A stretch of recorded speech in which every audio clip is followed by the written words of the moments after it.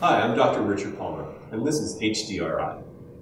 I've always been taught that I'm my brother's keeper, and I believe that the tools that I've received from HDRI really helped me to move forward and living out that mantra. You have people who look like you, who speak like you, who think like you, and really engage with those individuals and be able to create relationships for a lifetime.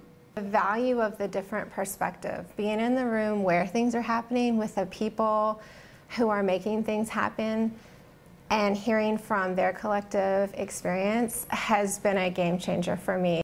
If you're considering a career in minority health and health disparities and you want to get a grant to help answer the burning questions that you have in this discipline, the HDRI program is something that can really be an important stepping stone. The mock grant review really gave us a peek into what happens behind the closed doors after we've submitted our grants.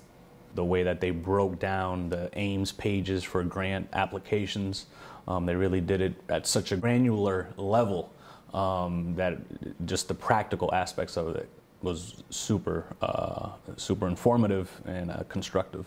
It's been really great to learn from everyone because we have this commonality around addressing health disparities in our communities, and so learning what everybody else is doing and understanding that it's collaborative work so that I can draw from what others are doing, even though that might not be specifically my area of research, has been really good.